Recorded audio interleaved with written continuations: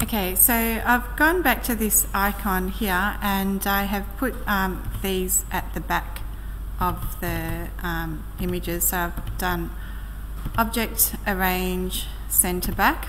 So that's now sitting behind the picture which is locked.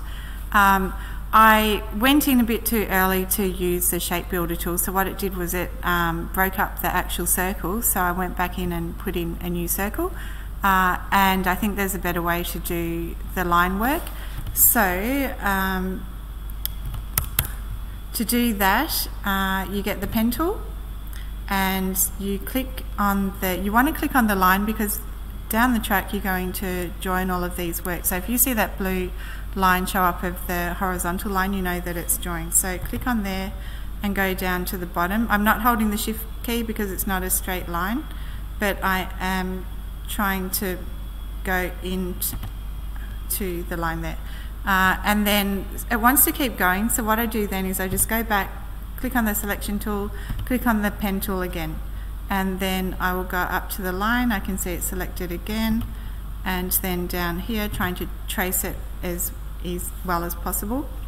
Something that you need to keep in mind with when you're doing this is that you zoom in as much as you can when you're working on an area. It makes it much easier to refine your work. And you should also work in wireframe. So if I go to wireframe, I can see that line is actually overlapped down here.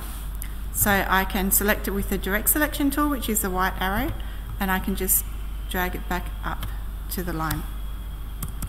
And then I'll zoom out and zoom back in to where I want to go. Control Y shows I can see the picture again. So then I'm going to get the pen tool and I'm going to go to the outside of the circle and click here and take the pen tool across. This time I'm going to hold down the shift key because I want a perfectly horizontal straight line.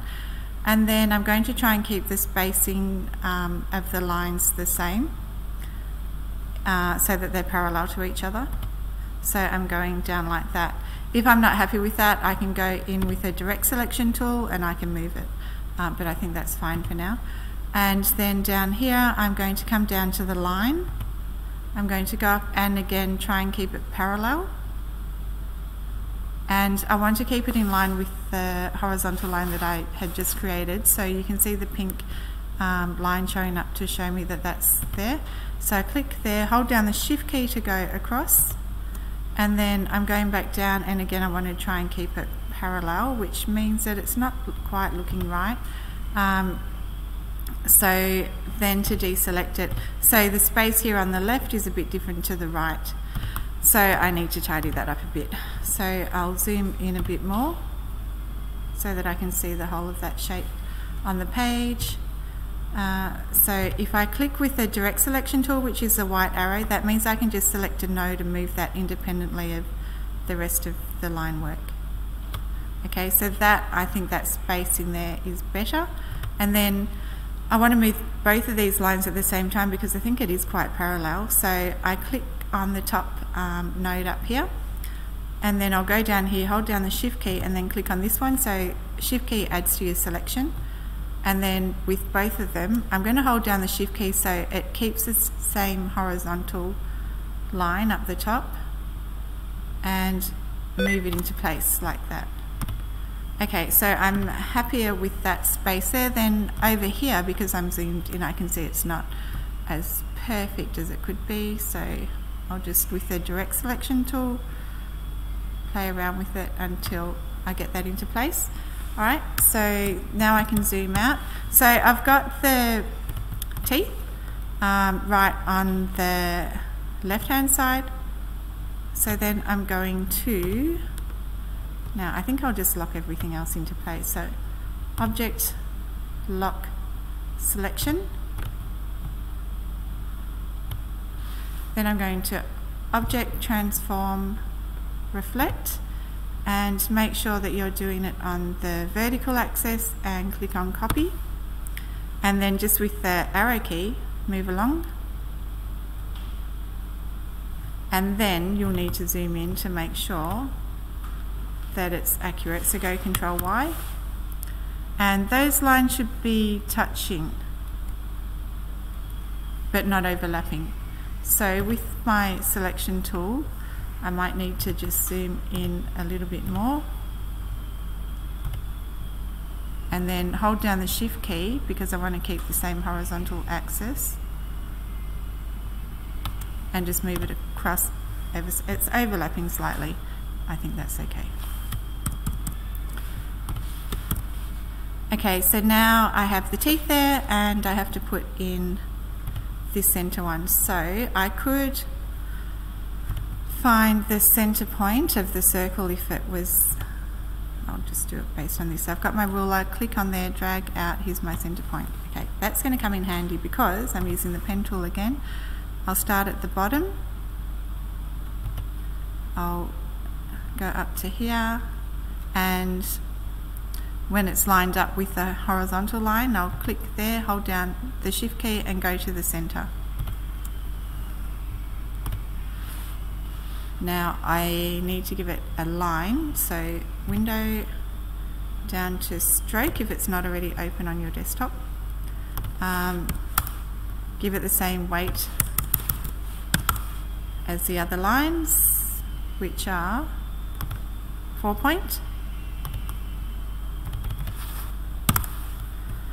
And you can see that it doesn't look very good at this point, so I can move it across for a start, trying to maintain the same spacing that I have on the other icons, which when you look a bit closer aren't perfect.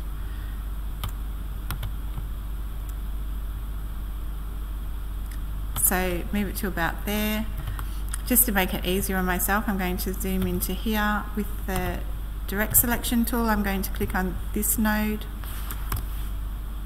and hold down the shift key, drag it back to that center point,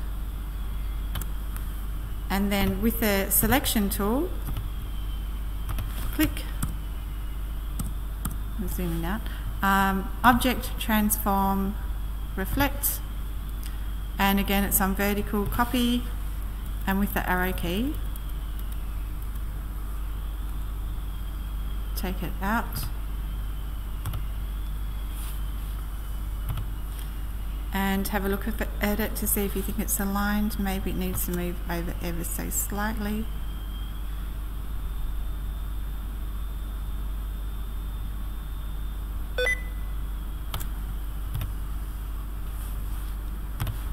And then with the direct selection tool, click and drag so that you're just selecting those two middle nodes there. You don't want the center line. Oops.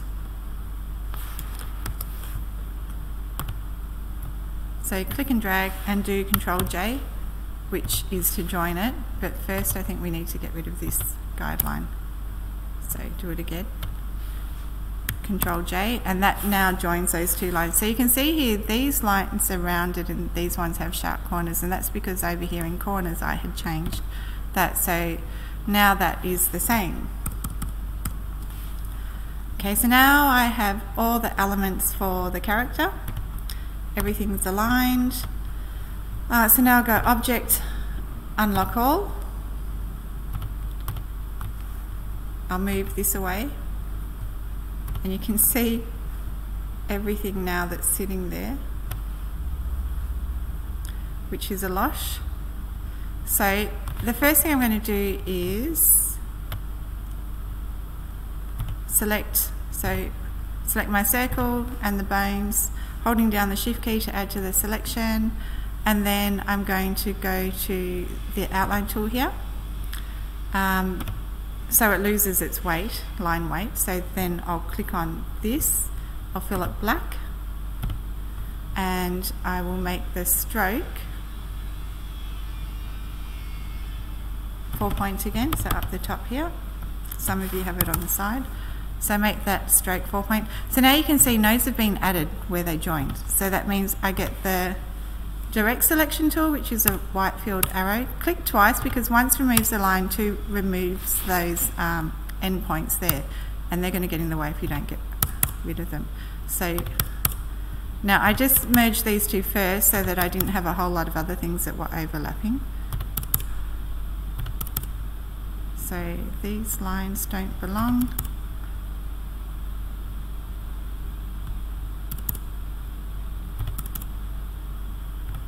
So remember, just click everything twice. You can click and drag multiple areas at the same time.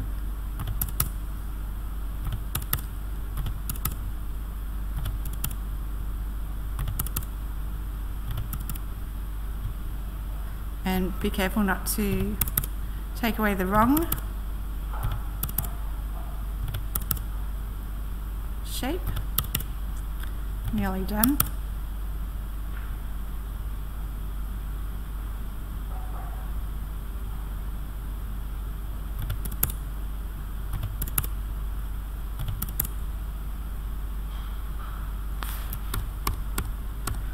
So if you do delete the wrong one, just do Control-Z, which I just did. And then zoom in so it makes it easier to get the right ones. Okay, so there you've got that. And there's another little dot here which needs to go, and another one. Not sure where that's coming from. Okay. So there's your icon. Do Control-A so you can see if there's anything else. I'm going to do a copy and paste first. Get that out of the way.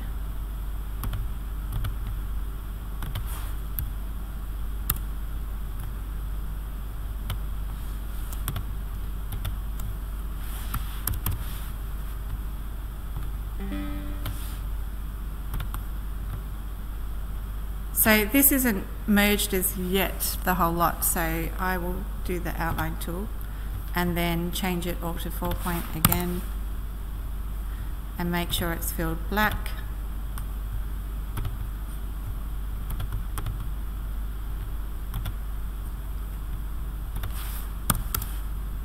There we go. So now you have your little icon, and this little, there was something hidden there before, which we don't want. That was the center point when I was rotating the bones.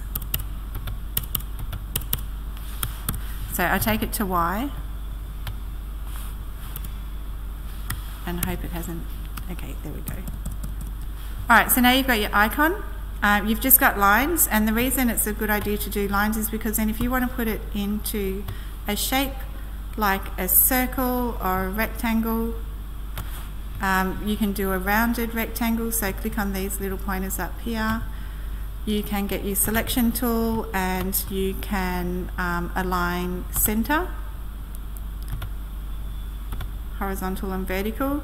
You can see I'm doing this quickly, so you would take more time.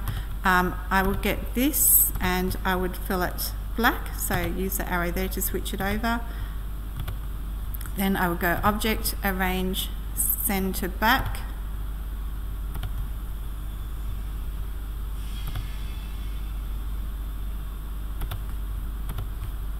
Then I would click on my icon, which I can't get to now.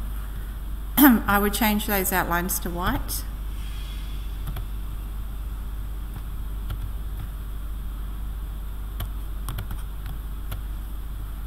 And align it again because I had to move it. Okay, so you've got options like that.